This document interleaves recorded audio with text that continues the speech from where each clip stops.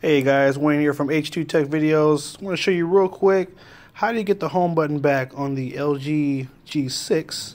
What you're going to do is hold down on the home screen, go down to home screen settings, go up to select home, and then you're going to go to home and app drawer. And now there is your trusty home button back, just like that.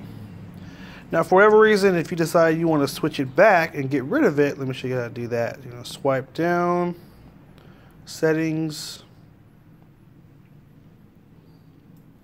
and under display, we're going to go to view home screen, and then you're going to tap select home, and then you can go back to home right here, and that will get rid of the home button there, or the app drawer.